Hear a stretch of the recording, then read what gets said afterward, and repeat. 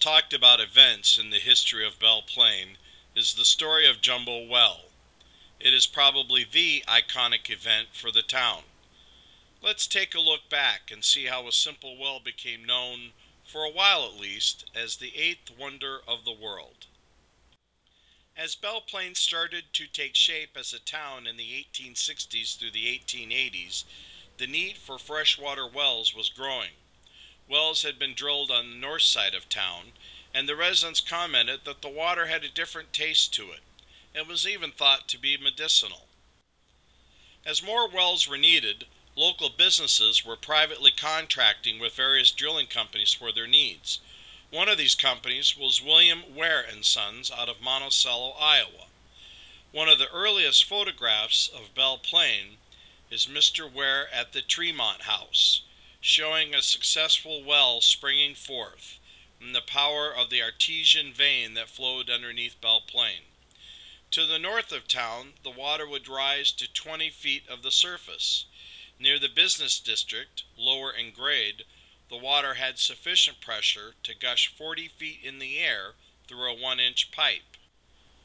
The city contracted for Ware & Sons to dig a well in the southern part of the town to provide water and fire protection for a new school that had just been constructed some 7 years earlier.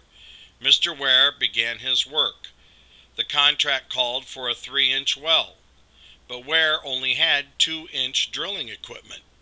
His plan was to allow the water pressure to ream out the hole, and then he was to drive in his casing.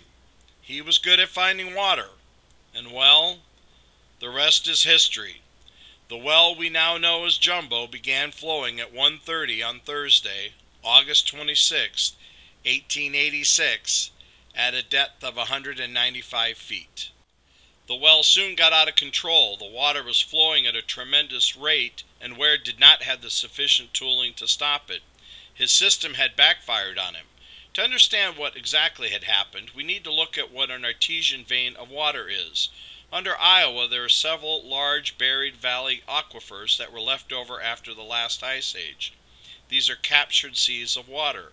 Here is a short video to explain what happens when an artesian well comes in. Water volume is always distributed equally in a pool or within a system of pipes. The water table is the level it would reach if evenly distributed. Artesian wells are built where a porous layer of rock full of water lies between impermeable rock layers.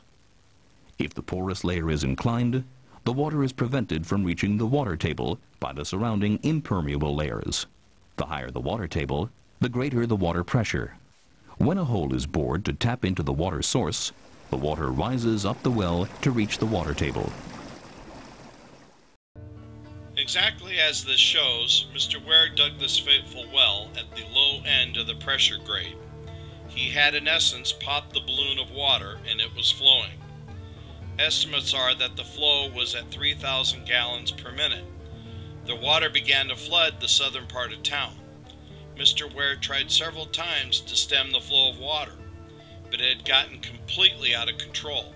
He left that Friday night, August 27th. He did not return. Panic hit the town.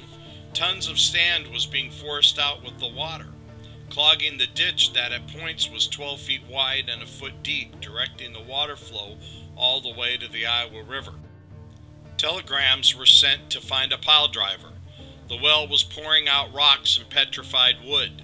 Young men seeking to make some money bottled the water and sold it to onlookers that were coming from all around to see the well.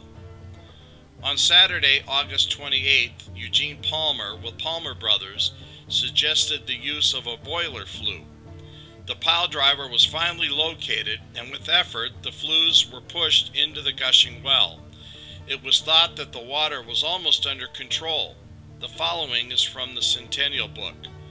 A cheer went up from the crowd.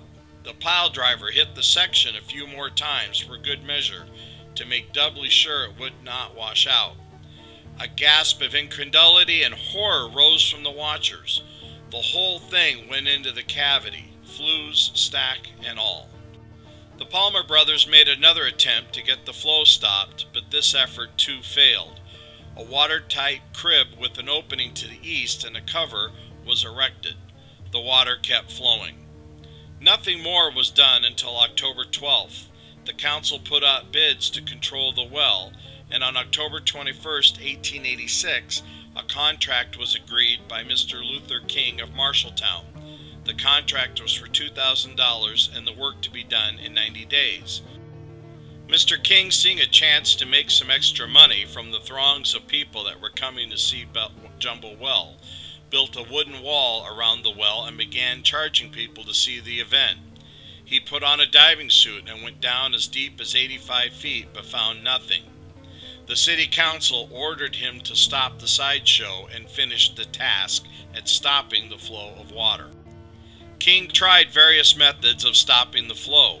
In March and April of 1887, he put in 162 feet of 18-inch piping with no result.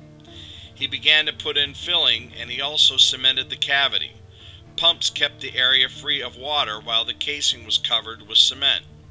Another leak appeared, and a 2-inch pipe was put in the leak, and cement packed around it. Another valve was ordered. A manhole box was put around the valve when it was installed, and cement around the box. King was hopeful that this had finally stemmed the flow of water. The derrick finally was removed and the site cleaned up. King notified the council he was ready to close the contract. The council inspected the site. They shut off the valve in the large pipe and plugged the small pipe. The water began to flow again around the cement. Jumbo was not going to go away without a fight. The council denied Mr. King any payment. On June 3rd, the city turned to the Palmer brothers again to finish the job. In September, the Palmers proceeded to remove some of King's handiwork and put down 90 feet of 8-inch pipe with an invention the Palmers made for shutting off the water between the two pipes. By October 6, 1887, the cavity was almost completely filled and Jumbo was considered under control. According to Mr. C.A. Huston in his Jumbo Well report, he stated that the well was drilled to 193 feet and it consumed 77 feet of 16-inch pipe, 60 feet of 5-inch pipe, a large cone that was attached to 162 feet of 18-inch pipe, besides the 40 carloads of stone, 130 barrels of cement, and the amount of sand and clay that no one could even begin to count. So after 14 months of running loose, Jumbo Well was finally harnessed. On December 3, 1954, a large granite boulder was moved to the northeast corner of 8th Avenue and 8th Street intersection to mark the site of the famous Jumbo Well. The water that now flows from the well empties into Minnow Creek to the east.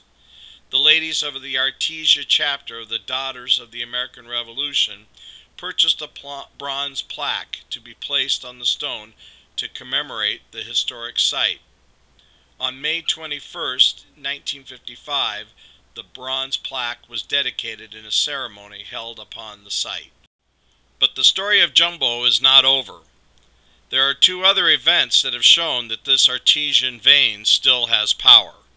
In 1957, on the Elmer Janes farm, a well was drilled and water worked outside of the casing.